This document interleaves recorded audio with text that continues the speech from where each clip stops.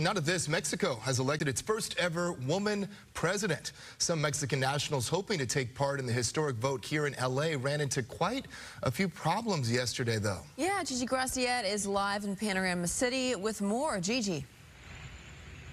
Well, good morning. Even though women are very active in politics in Mexico, about a third of the governors of its 32 states are female. This was one glass ceiling that wasn't broken until yesterday. Take a look. It is official. Mexico has a new president-elect, and it is a woman, Claudia Sheinbaum. History was made in multiple ways yesterday. She's the first woman president ever elected in Mexico with almost 60% of the vote. The 61-year-old is an environmental scientist and recently served as Mexico City's mayor. She represents the Morena party and was the candidate endorsed by the current president, Andrés Manuel López Obrador.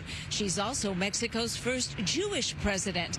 Also history making for the first time, Mexicans living abroad were able to vote in person, and lines were long at Mexican consulates across the country, while here in Los Angeles, over 1,000 people lined up outside the consulate in the Westlake area, hoping to be a part of history. But not everyone was able to cast their vote, leaving many disappointed and angry. My dad really wanted to vote, but he's 72 years old. He saw the lines and he thought, like, I can't stand for hours in the sun with no restroom facilities. I just can't do that. So he was disappointed that he couldn't vote. The lesson for Mexican consulates here in the United States is be ready, especially with elections mattering more and more to Mexicans abroad, and especially given that they want a voice in their democracy, both here in the United States and in Mexico.